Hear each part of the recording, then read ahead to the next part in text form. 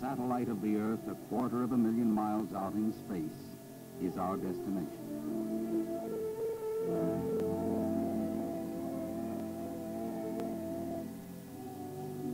Its scientific exploration by American astronauts will require the greatest technological effort in our history.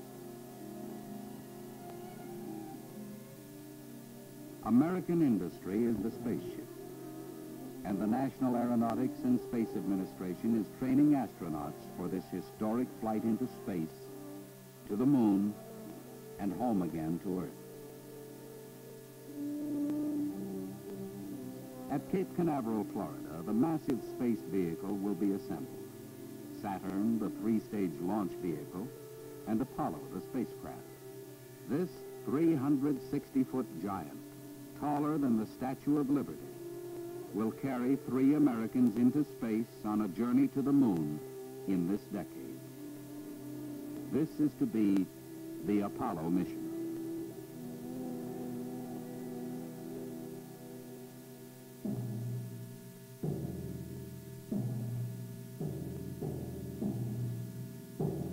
During the long final countdown, the 3 stages of Saturn will be fueled. The flight crew will board the spacecraft. All systems will be checked. And finally, the 5 giant engines in Saturn's first stage will be ignited.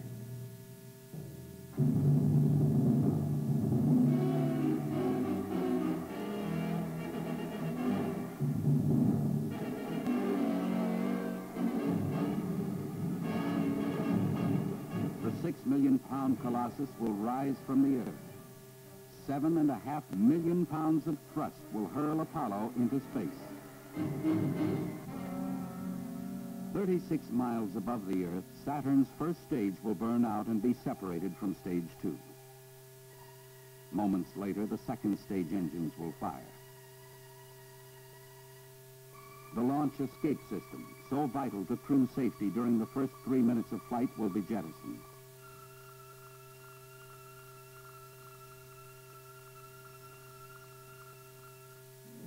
Saturn's mighty second stage will boost the space vehicle toward orbital altitude, 100 miles above the Earth's surface.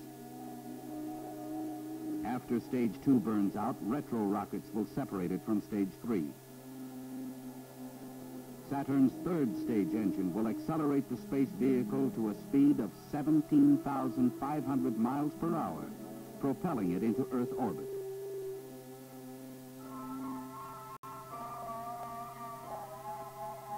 During Earth orbit, the third stage engine will be shut down. Aboard Apollo, communications equipment will be checked, navigation sightings will be made, and Apollo's guidance system will be aligned. At a precise point in time and space, Saturn's third stage will be restarted, propelling Apollo into translunar flight. After 5 minutes, stage 3 will burn out, and the space vehicle will coast toward the moon at 25,000 miles per hour. Apollo's flight time to lunar orbit will be 65 hours. After passing through the inner Van Allen radiation belt, Apollo's nose cone will be jettisoned, and the Apollo spacecraft and the 2-man lunar excursion module, LEM, will be mated. Using Apollo's reaction control jets, the pilot will detach the Apollo command and service modules from the adapter which houses the excursion module. He will turn Apollo around and then connect it to the lunar excursion module. He will throttle Apollo's reaction control engines, and the spaceships will separate from Saturn's third stage. During the short time required to accomplish this transposition and docking maneuver, the spaceships will coast 6,000 miles closer to the moon. After passing through the outer Van Allen belt, the navigator will determine Apollo's flight path, and if necessary, the pilot will make course corrections.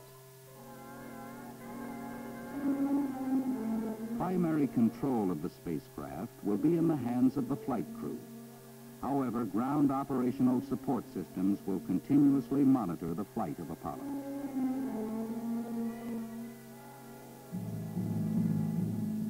As Apollo nears the moon, its main engine will be ignited to slow the spacecraft and place it in orbit, 80 miles above the moon's surface.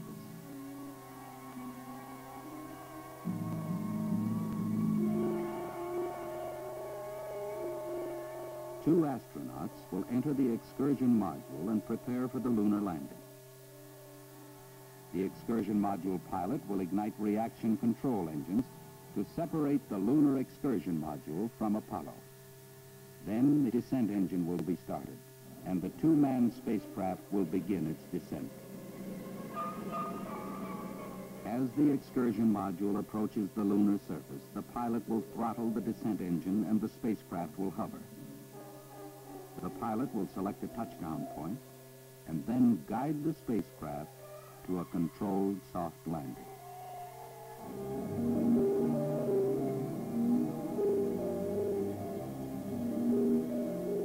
Not long ago, the moon was a distant island in space, in sight but out of reach.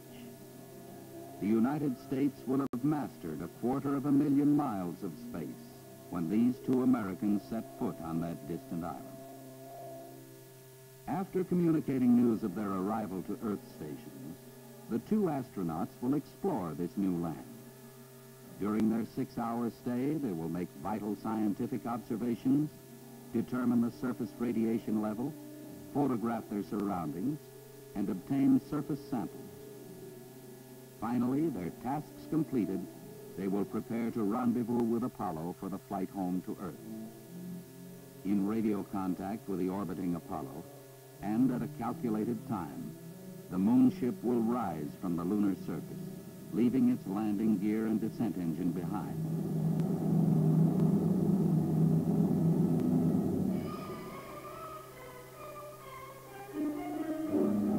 The Moon Explorers and the Apollo pilot will be in constant communication as the two spacecraft rendezvous 80 miles above the moon's surface.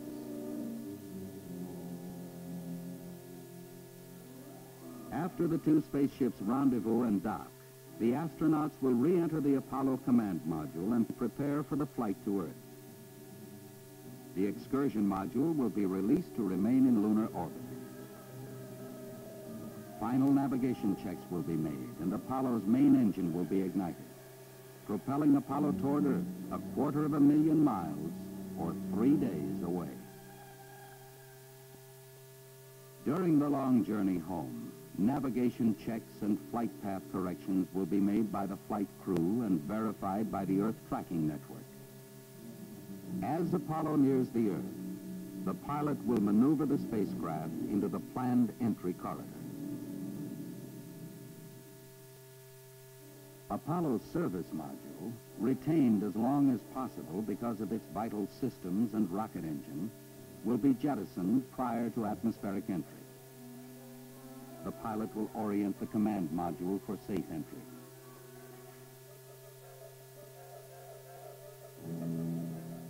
Then, at an altitude of 400,000 feet, traveling 25,000 miles per hour, Apollo will encounter the Earth's atmosphere.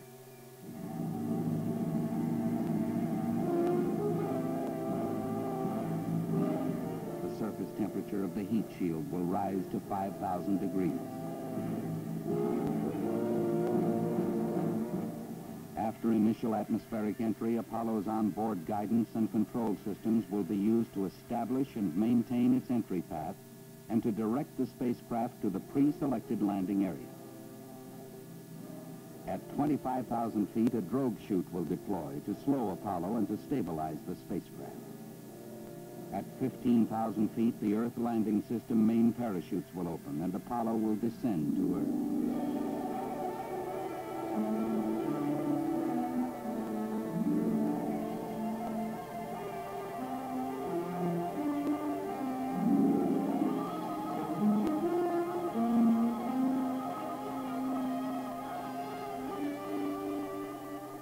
The Apollo mission, this journey to the moon and back to Earth, will encompass 1 week in time and over 500,000 miles in space. It will be the greatest technological accomplishment in our history. a towering achievement by our nation in our time. The beginning of an era of exploration and discovery in the new frontier, space.